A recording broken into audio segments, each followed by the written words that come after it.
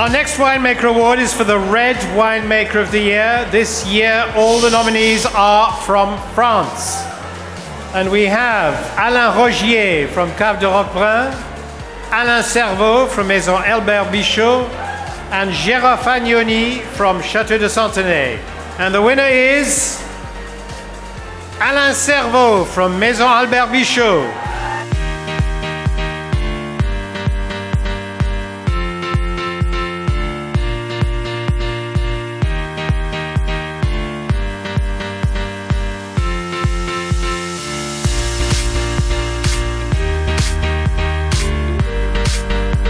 Alain, again, Albert Bichot, le deuxième empire d'Albert Bichot.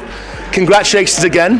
What does it mean to win this award? After the best wine, white wine, I am very happy to have the winemaker of the year. It's the third time for me in the International Wine Challenge to get the white and red winemaker. It's a big honor, and I want to give to thanks all my team, because we have different wineries and I have a team with a very good guy, and it's an award for all of them too.